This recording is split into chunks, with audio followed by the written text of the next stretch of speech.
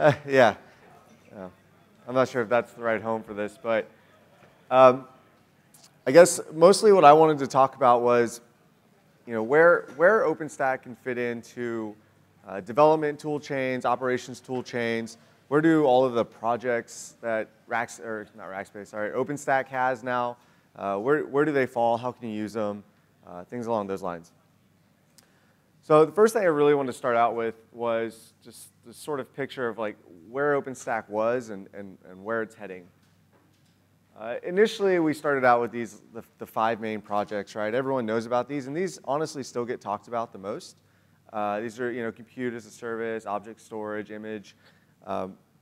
But what's been dominating a lot of the conversations the last year or so has been really all of these services, right? And so this is getting away from the core OpenStack into more of the cloud service model, right? They mentioned some of these up here before. This is database as a service. This is networking as a service. This is bare metal, cloud queues. I mean, there's all kinds of services now coming out of OpenStack.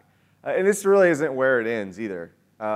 There are now a number of, there's more than this. I couldn't even get all of them on here. I don't even know all of them, to be honest. But there's a number of incubated projects or projects that people are trying to kick off right now, like the Solom one, which is around CI/CD and application delivery, or the TaskFlow one for doing workflows against OpenStack. And then you've got all of the config management systems on the other side, which not only are being used to build OpenStack, right, to actually build and run OpenStack, they're also being consumed on top of OpenStack, and they're providing the provisioning layer for OpenStack, for instances on OpenStack. And in case of some of them, like Ansible, they've also got orchestration in there as well. And to be honest, there's probably another ring on the outside of this, like random tools that people have built, right? So like StackTack, Rackspace uses pretty heavily, and the guys from PayPal converted Asgard from Netflix OSS into an OpenStack version, right? So there's all these tools that companies are building, and they're open source, and they're out there. Kind of hard to find, but they're there. So kind of where I wanted to go today was taking a look at some of those projects and figuring out where they fit into your tool chains as a developer, as an operations person. So I'm going to start out with defining DevOps and the tool chains, at least for the scope of this talk. Review of OpenStack practices. So perhaps OpenStack won't directly help you in one way, but maybe you can follow a practice of OpenStack. How OpenStack could help you if it provides a specific service, and what's missing, which I'd really be interested if anyone has input on that part. So to get started, I'm going to loosely define the term DevOps. This is not a DevOps talk. I'm not going to try and define that for you. But in the scope of this talk, it is the tool chains of development text, the tool chains of operations text, they're changing, right? They're changing along these lines of where DevOps is taking them. So I try to find some good, like, what is DevOps? And I try to throw together some of these things. I found these on Google image search, but trying to take this idea of a developer and a sysadmin and turning them into like Superman, right? Everyone seems to think that DevOps is the answer. In reality, it's not, but what it is evolving their tool chains, right? So for developers, maybe this is taking on some traditional operational tasks, like being on call for application deployments, right? Maybe that's a new task that developers aren't used to. Or maybe developers are getting involved in application deployment through something like Fabric, Capistrano, or any of the other ones you could possibly use. Or quite possibly they're getting involved in the infrastructure as code piece. So operations, maybe you're using a config management system, and developers are actually getting involved and getting involved in the infrastructure. For operations, maybe the evolution for them is actually starting to adhere to development principles. So along the same lines with something like Chef or Puppet is treating infrastructure as code and committing that code to source control, testing that code, just like you would expect that your developer would do against your live production application, because essentially your infrastructure is like an application. Again, that's committing to source control for like your config management. This might be new tooling, right? I think Netflix is probably the poster child of this. And even though they're not OpenStack, they're the best at they've home written a ton of tools for working with Amazon, AWS, and EC2. And they've open sourced them because they needed these tools. So maybe part of what operations is evolving to is developing internal tools. And maybe operations are getting into application performance, right? Before, maybe they only cared about infrastructure performance. What does my CPU load look like? Which is kind of starting to become less important. And application response time, application performance is becoming a little more of a goal. And of course, there is the business evolution as well, which is breaking down the barriers between the two teams. All right, so let's start defining the dev toolchain a little bit, and let's see where OpenStack fits in. You have to forgive my simplistic keystone boxes, but they work. So to start with, there's obviously the develop phase. You're going to be working on an application. You're going to be developing against it, which will generally lead to some sort of testing, unit testing, integration testing, smoke testing. That's sort of a cycle back and forth until you have something you're happy with, right? This may move to the commit phase, commit your code, Git, SVN, whatever it might be, you're storing it, which will generally actually kick off another testing run, right? Like you're going to test your production code. At some point, you'll reach a build stage, right? You'll either package your code up, maybe you'll tar it up, maybe you'll build an RPM or a Debian out of it. Or if you're like OpenStack, you'll just, well, actually they use tar, but they'll ship it to GitHub and let people download it. You may artifact it. You may place it in some central place where all of your app servers can reach it. And finally, you'll deploy that code, right? And then once that code is up and running, it will generally have some sort of application monitoring after that fact, and followed by issue tracking. This is obviously a pretty simplistic view of a development toolchain. It's going to change for every company. People are going to do deployment completely different. Some people are going to follow the formation model, or excuse me, the template model with something like CloudFormation, Cloud Foundry, Heat. I mean, you can kind of name those off. Some people aren't going to do artifact or even building. Hopefully everyone is committing their code. That's probably something everyone's doing. So how can we follow OpenStack, right? So how can we think about how OpenStack does things and what OpenStack's providing us?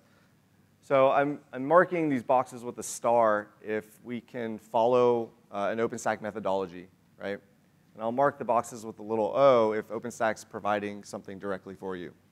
So a star, OpenStack's not going to help you develop, right, necessarily. OpenStack's not going to write code for you.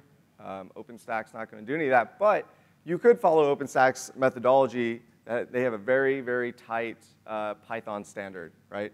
Every project is Python. Every project must go through, every commit must go through PEP 8, test, right, lint test to make sure it fits.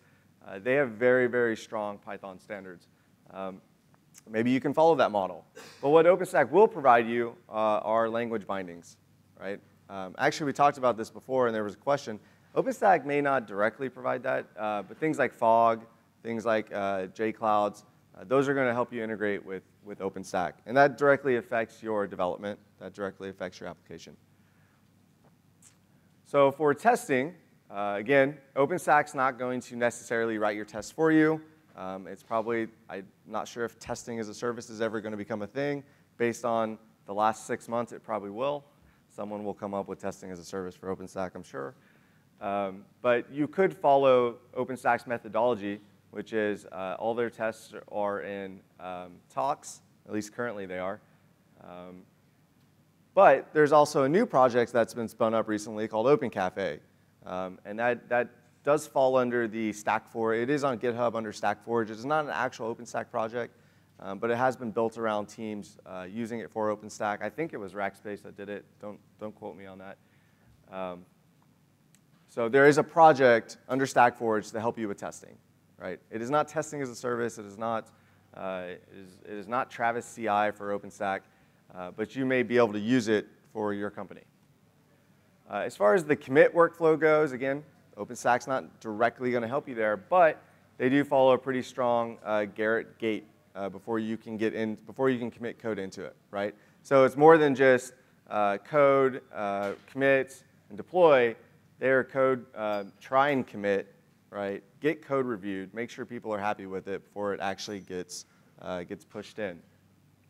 So OpenStack's not going to help you there, but they have a pretty good methodology that you could follow as well. As far as building your code, OpenStack follows the tar model. Essentially, they tar up their package and they throw it on Launchpad.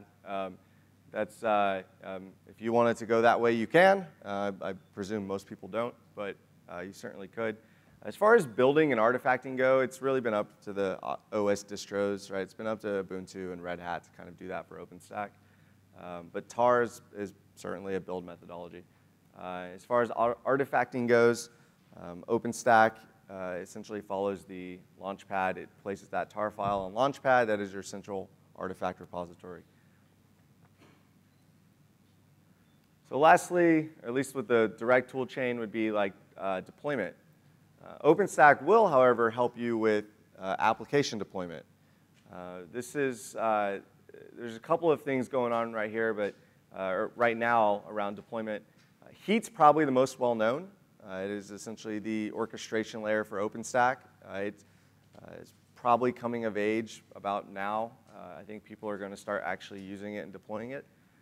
But there's some new efforts underway, one of which would be Solum, which is more focused around container-based application deployment, as well as integration with CI and CD tools. That's been one of my biggest complaints so far, which we'll talk about later, is not having good integration with the CI servers like Jenkins and the other ones out there. So there are, I would say, there are two OpenStack projects to help with application deployment right now. Solum being very, very, very young, and I think was pitched like a month ago. So I don't know if I'd use that in production yet. As far as application monitor goes, right, OpenStack's not going to help you there yet. But Salometer exists. You can look at Salometer's code, look at how they're monitoring essentially OpenStack itself, and you might be able to use that methodology in your application. And issue tracking, they follow the Launchpad. You know, they use Launchpad pretty heavily. So that's what I would say how OpenStack may not help your development toolchain. There's only four direct places where I feel like it's going to help you, but you could follow the methodology everywhere if you really wanted to. So what about ops? So ops is a little less of a perfect flow. It's more of kind of like discrete elements of a tool chain. And so these would be like inventory. What machines do I have? What images am I using? Right? Am I using some sort of config management to build my images? Obviously, application deployment traditionally was an operations job. Remote execution. Once I have machines up and running and I want them to do something different, remote execution, orchestration. Perhaps I am following the template or orchestrated model.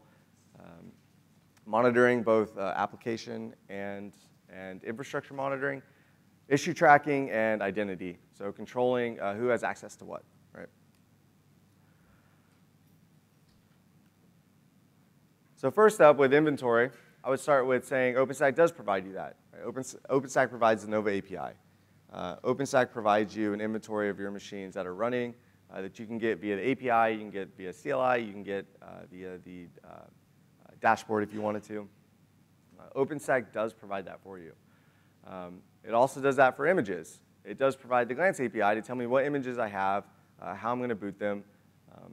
It doesn't necessarily provide you building images, but there are a lot of tools out there to do so, and there's a lot of instruction. For config management, OpenStack isn't going to do that for you. That's being left up to some of the other providers like Chef and Puppet. But Chef and Puppet are both heavily used for deploying OpenStack. So if you wanted to figure out how to use Chef or Puppet in some really advanced ways, maybe you should have a look at the Puppet manifest for OpenStack or the Chef cookbooks for OpenStack. They're on StackForge. Like, they're all there. StackForge, by the way, is github.com/StackForge. It seems to be the place where people are just putting OpenStack-related projects or code that could be useful for multiple people in the community. As far as deployments go, we mentioned Heat before.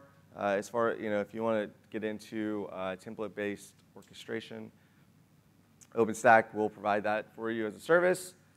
And Solom, again, is getting into this container-based application deployment. Skipped over remote execution because OpenStack it's not going to provide that for you. Orchestration, Heat does provide that. As far as monitoring goes, it will provide can provide some infrastructure monitoring from the OpenStack side, not necessarily within the guest level, but within OpenStack from the hypervisor's point of view. Issue tracking, again, they use Launchpad, and identity. They do provide the identity API in integration with LDAP systems. So what's missing? I would start off by saying OpenStack is missing AWS level integration, right? So I don't necessarily mean AWS compatibility, although there's certainly people in the community who think it should be, but I mean AWS level integration. Like, when I go look at a chef cookbook on just some generic chef cookbook, there's usually an AWS recipe, right, for dealing with block storage. I feel like we're missing that with OpenStack right now. Or if I go to website XYZ, whatever it might be, generally speaking, I can hook it to my AWS account and use that as an inventory system. And I feel like we're missing that with OpenStack right now, AWS integration with a bunch of third-party tools and sites.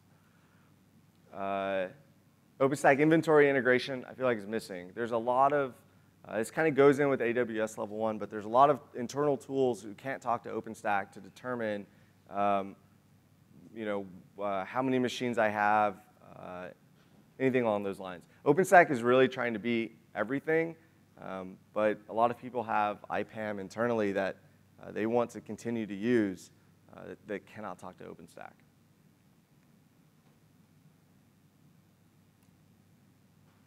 So CI/CD tools integration was a big one. Jenkins, for instance, doesn't know how to talk to OpenStack, right? There's not a Jenkins plugin to talk to OpenStack.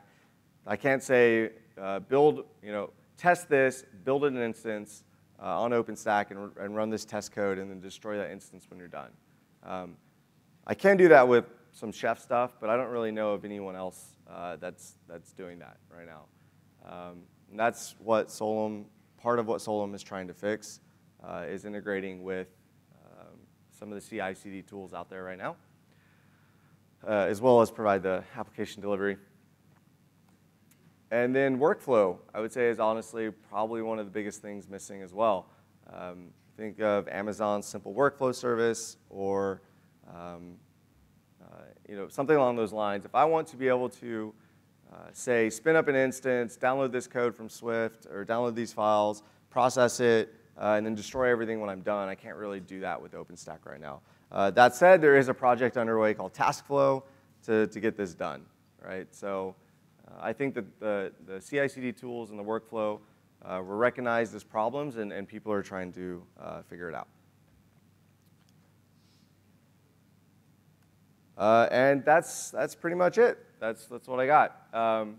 If you want to contact me, you can Rack Ninja on Twitter. My email address is there, and these will go up on SlideShare after this if anyone's interested.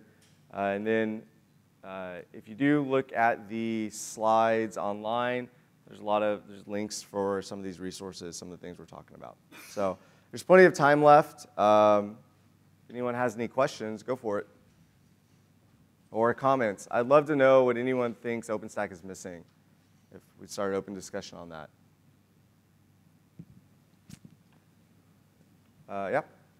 I don't know. I think he's going to try and bring a mic.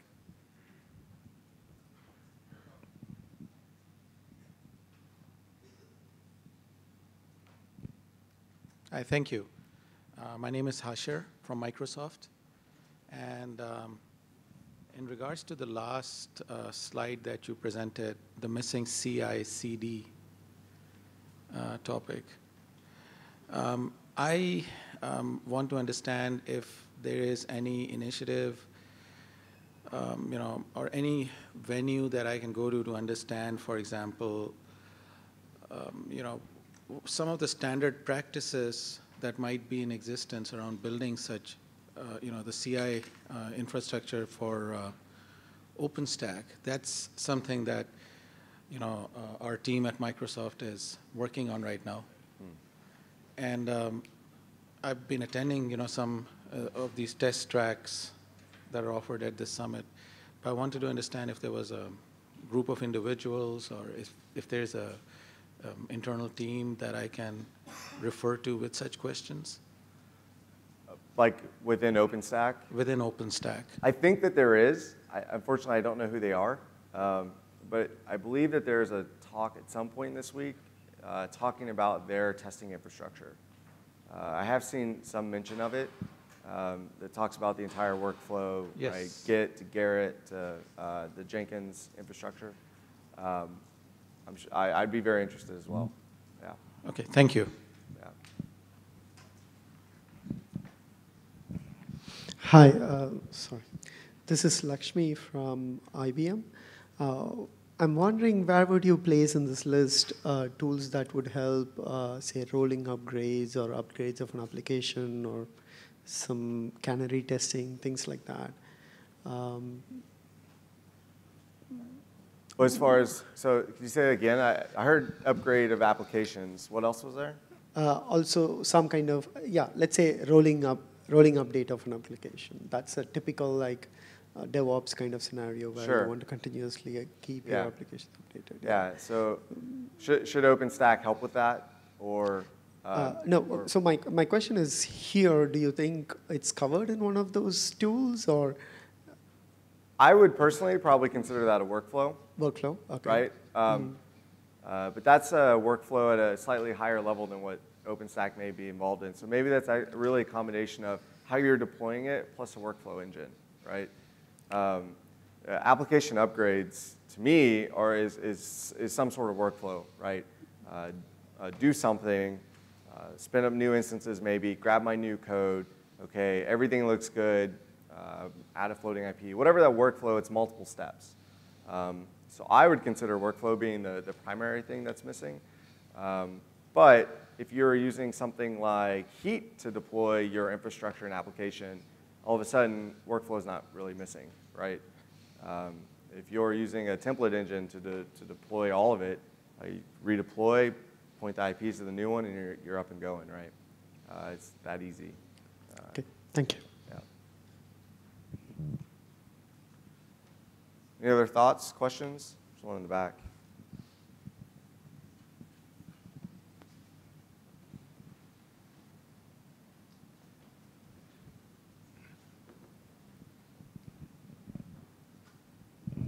My name is Adarsh.